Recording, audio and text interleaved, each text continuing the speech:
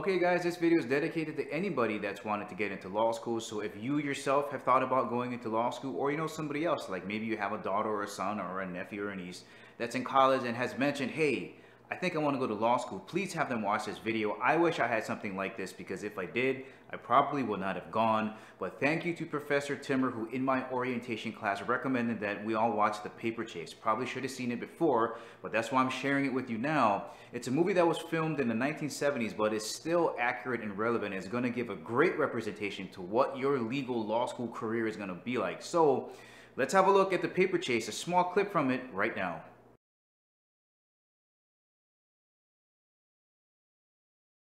Okay, so that professor was definitely more on the dickhead strict side, but that's what you're going to have in law school. You're going to have those professors, and you're going to have the ones that are more fun and entertaining.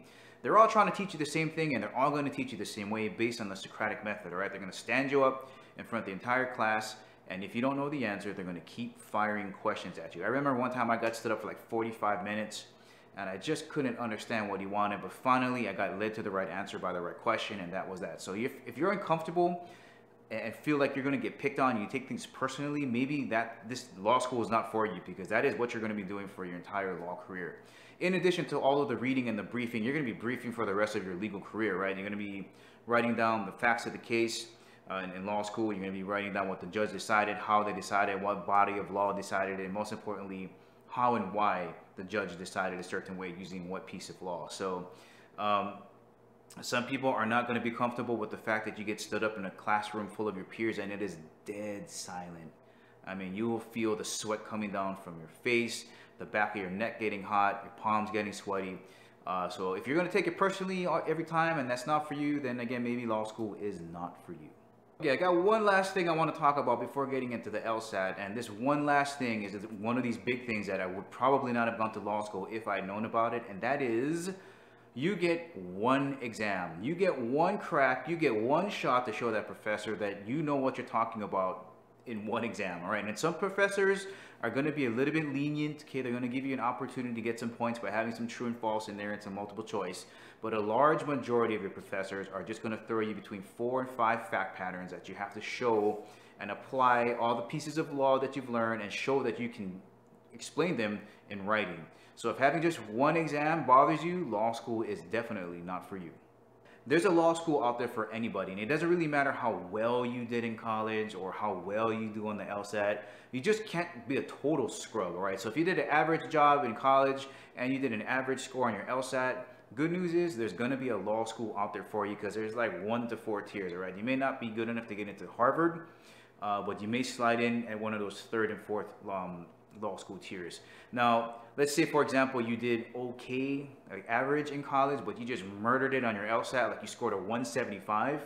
Even though you did okay, you know, in college, your LSAT scores are showing that you have a high likelihood that you're going to be a genius in law school. So maybe the top tiers would have a look at you. So if that's what you really want to do in your heart, don't feel bummed out that you didn't do like super good in college. Just study super hard for the LSAT, and you're going to have a really good chance of getting into the school that you want. Now, the way I did it was I didn't have the money. I didn't have the resources to take prep classes, because those can get pretty expensive. What I did was I just bought a lot of used study guides from eBay, and those are relatively cheap. And I studied an average of 3 to 4 days every day, 3 to 4 hours a day for about 2 to 3 months. Actually, it was like 3 months. And it was good enough to give me a 148. So if you don't feel comfortable studying by yourself, then I would definitely suggest taking a prep course.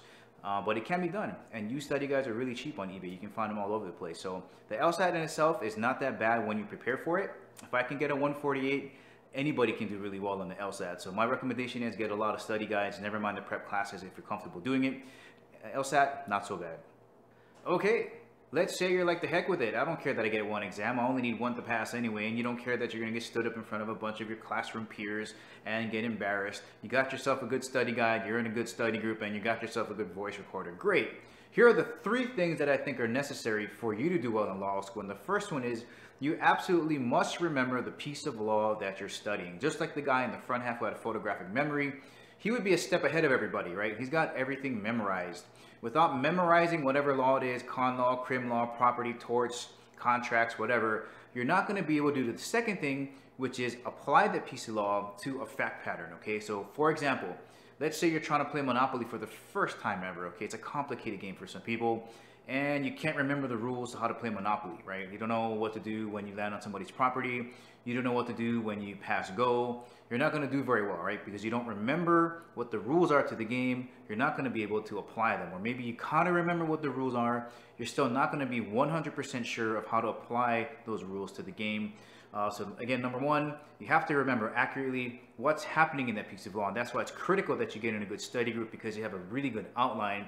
My best outlines have come because I was in a group versus just trying to make an outline by myself. That's going to help you remember everything, especially because the first half of the semester, you're not going to remember what happened in the first half of the semester unless you have a really good outline. And once you got that stuff remembered, you can then transition into learning how to apply those to different fact patterns. And the last thing, of course, is it doesn't matter if you remember everything in the piece of law you're studying. It doesn't matter that you know how to apply those pieces of law to a fact pattern if you can't get them down on a piece of paper to display you know what you're talking about in an exam. And that was my weakness, is I'm not a very good writer. Now, you don't have to be a great writer. You just have to be good enough to show the professor that you know what you're talking about. There's a lot of times after an exam, I would go and see the professor and he'd ask me about a certain thing that I saw and I read, and I would tell him, oh yeah, that's that. He's like, oh yeah, but you didn't put it on the exam. If you put it on an exam, you would have got an A. So if you're not a really good writer or a strong writer or feel comfortable writing, I'd strongly suggest getting that help before you get into law school, and then you'll do a lot better, a lot sooner than I had to kind of struggle through my years in law school, getting better as I went along. Well guys, that's the ending of this video. I hope you found it useful. So if you know of anybody that wants to get into law school, or if you yourself want to get into law school, I hope this helped out. Share it as much as possible. Please give me the thumbs up. And if you haven't subscribed to my channel, please subscribe by clicking that subscribe button down at the bottom. And don't forget to click that little bell on the side so you can get notifications to when I post a new video. And as always, I'll catch you guys later.